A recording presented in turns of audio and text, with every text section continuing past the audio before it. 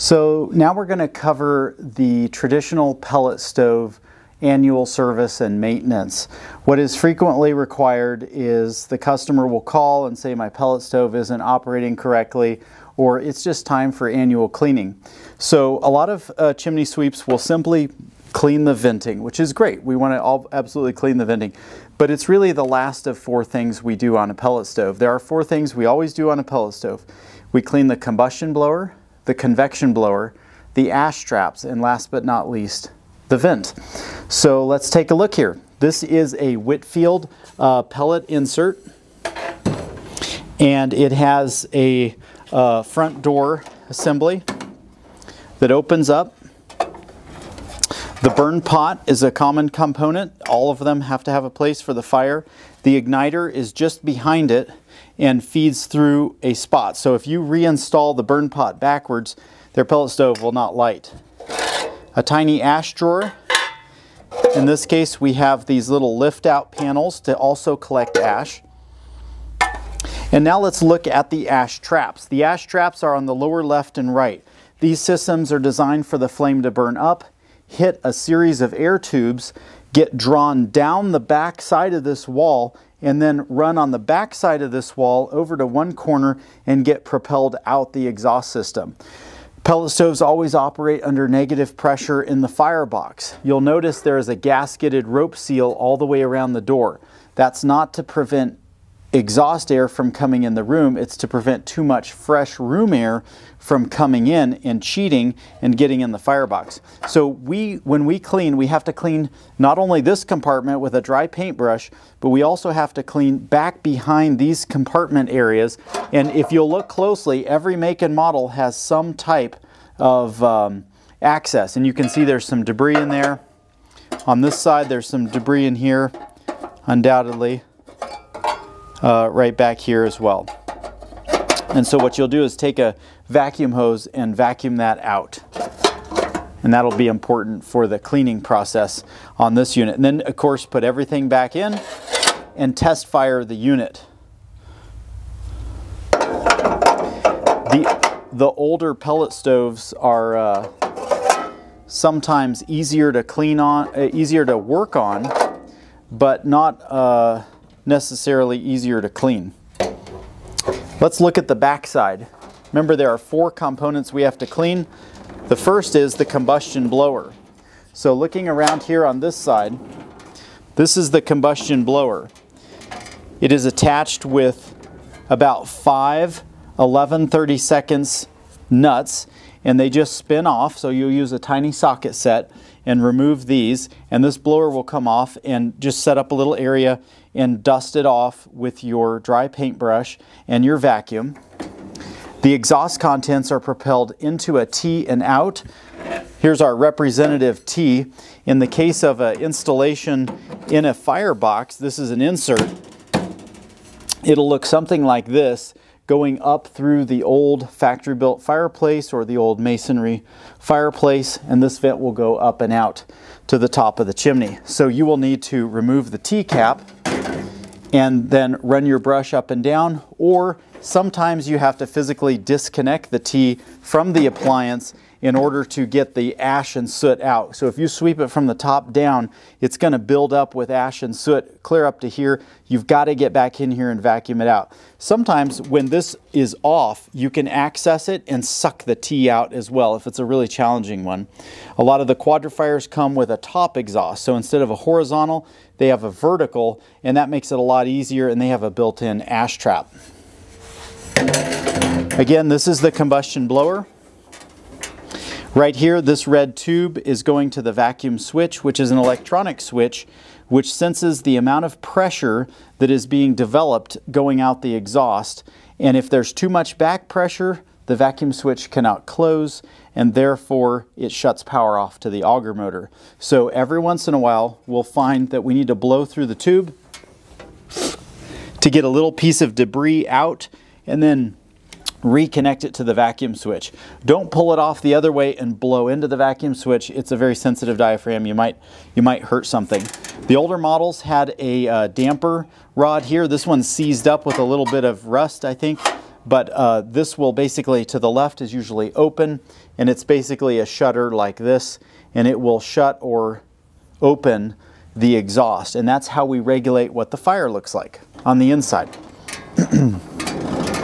The next blower is the convection blower or the room air blower, and it's going to blow air over the heat exchanger and into the room.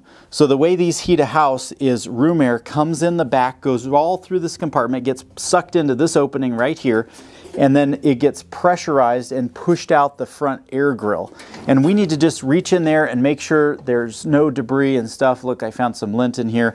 So you just need to suck that out and clean that out. That's the convection room air blower. Up in here, how these pellet stoves work is they have a hopper. The hopper opens up, and this is usually where the label is. So if you have a defective or broken stove and you need to find a new auger motor, combustion blower, convection blower, snap disc, anything, you will need to have the make and model. And it's usually accessible inside the hopper. For some reason they do that on pellet stoves. Oftentimes there is a little handle up here on pellet stoves that goes up and down or in and out, and what it does is it scrapes and it cleans the heat exchanger tubes on the inside. So flame heats the tube from the bottom and the room air blows air through the tube, and that's how they heat. So this is a basic intro to an older style Whitfield pellet insert.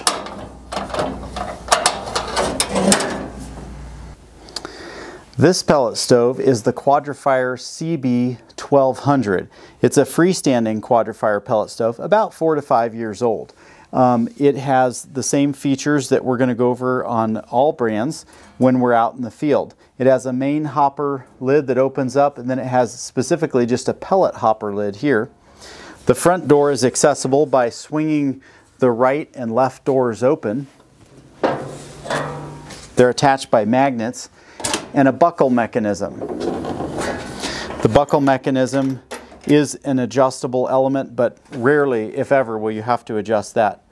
The door will swing open on a smooth hinge. There's a gasket all the way around the door, again to prevent too much room air from coming in.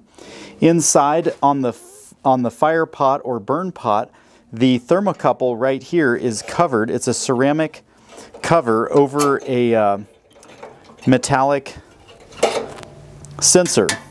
It's basically a soldered tip on the end, and this is what reads the temperature setting or the temperature of the burn pot to tell the circuit board whether there's a fire or not. So this is just a ceramic cover to make it last longer.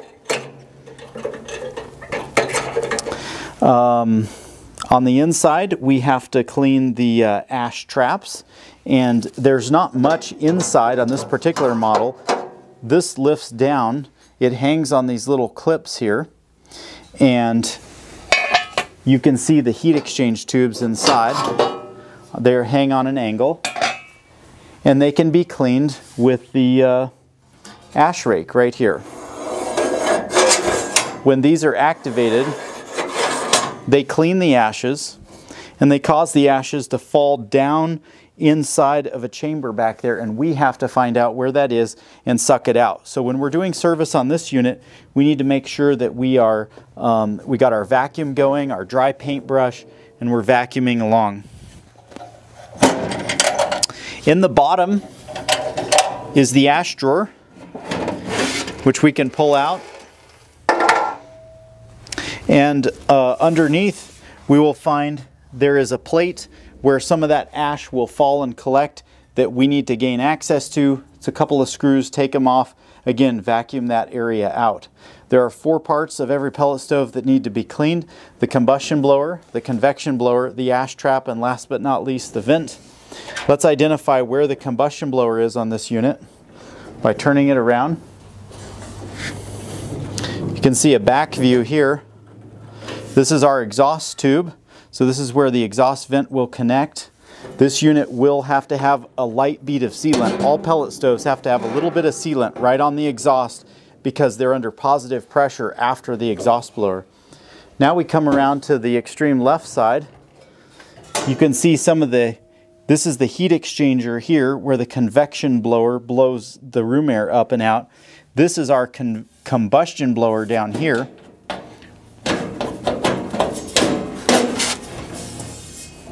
And you can see that when this turns, it propels the exhaust out, and it's attached by 6 Phillips head screws down here. So we need to unattach those screws, the blower will come out, and you'll notice there's like a fibrous gasket here that it forms the seal between the motor and the housing. And it's important that that seal be maintained. Upon completion of your cleaning, you're going to reinstall it, and frequently that gasket will wear out. It just will fall apart even. So since we don't really carry those factory gaskets around, you can put a light bead of silicone sealant, high temp silicone sealant, right around here, but it needs to be very, very thin. Think in terms of paper thin, just enough to prevent gases from escaping under a little bit of pressure. If you put too much in there and squish it down, it'll make a big finger of silicone on the inside, the invisible side, and grab one of the fan blades and really foul things up. So that is the combustion blower. Need to gain access to that and clean it every time. These doors just attach with magnets. The convection blower is on this side, and it's just visible here. These fan blades, when they turn, they propel room air getting sucked in here. They propel room air up on an angle and out, and flame hits the bottom of that angle. And it's very primitive, but flame heats a metal surface, and then a fan blows air on the opposing side of that metal surface, and that's your heat exchanger. There are various snap discs in here to check for overheating, over-temping, etc. One other thing I'd like to point out is there is a nifty little ash trap right here with 4 Phillips head screws. So when you're opening these units up to do the annual service, get to know them. Get the owner's manual. If you don't have the owner's manual or can't find it, look for ports of access like this. They're usually not labeled, but you can open this up and look in there, and you'll see a 1/2 inch or 1 inch of soot back there. Vacuum it out. That's your job. Take a dry paintbrush, brush it all down, etc. Over here is your control board and your controls. So we'll go ahead and reassemble this and get it ready for use. First, I'll close the front door with the latching mechanism. And then we'll put the ash drawer back in.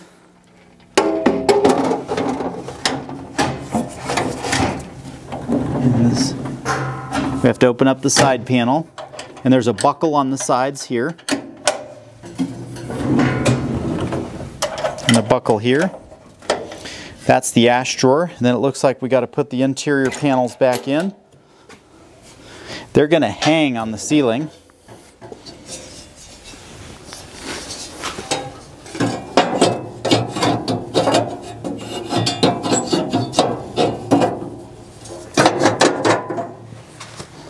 And then the left-hand panel.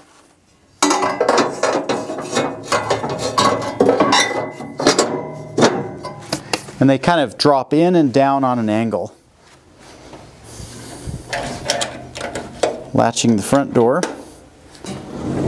And then we'll close up our side panels on the side. Now, one last thing. When diagnosing a pellet stove, a lot of times customers will say, my auger isn't turning, there's something wrong with my pellet stove, what's wrong, can you guys please help me out? We always recommend that we start with an annual cleaning, and the reason is 8 times out of 10, upon performance of an annual cleaning, all 4 components, 4 areas of the stove, the unit will start working. There are 3, sometimes 4 safety switches dedicated to shutting off the auger motor if something isn't quite right with this appliance. So there's a snap disc. If there's a bird nest in the flue or too much soot, it will shut the auger motor off. If the unit has ever overheated and it doesn't have an auto reset snap disc on the exhaust or on the feed tube, that will shut off, and you have to go in there and find that and push the little button. So there's several things, just those 2 right off. Also the hopper lid. If the hopper lid is left open now on modern pellet stoves, the auger motor will not feed. So remember when you're diagnosing it to shut all the doors, etc. Definitely get the manual, go to the troubleshooting section and look at it, but this is just a quick intro on the Quadrafire 1200. Great, so we're going to put 1 female adapter and 1 male adapter on each side. and that will allow us the flexibility when we're testing components on the stove to check it out and see. In other words, this one multi-purpose tool will help us diagnose all kinds of different components. Okay, we would go ahead and wrap these with tape, but just for right now, we're going to go ahead and use our new tester. This is the Harman Advanced pellet stove that has been stripped down for demonstration and teaching. All pellet stoves have to be cleaned in 4 areas: the combustion blower, the convection blower, ash traps, and last but not least, the vent. We're going to cover a few other components on this one. These white wires on a Harman pellet system control the igniter. So superheated air is what ignites the pellets, and it burns along one of the rows of holes here. As you can see, the pellets are an upfeed auger system, which is unique with the Harman brand of pellet stove. The ash traps are accessible through the interior portion. There's a swing arm up top, and it pulls out these panels. And then on the inside, there's a triangular welded metal heat exchanger inside. So this is where the heat exchange happens. This is where soot collects back up in here. Definitely need to access this every few months, and definitely when you come out for annual cleaning. Clinker will often build up on this, and it needs to be scraped and cleaned. Let's take a look at the back. At first, this looks rather complicated, but we're going to take it apart a piece at a time. Right down here, this is your combustion blower. It's actually mounted on the inside, bottom, rear, and it's accessible with a lever down here that lifts up, releases a plate here, and then if you can see on an angle, the actual blower is right here turning. So it's an easy access, no screws needed. You just dust it off, clean that out thoroughly, and then reinstall the cover plate.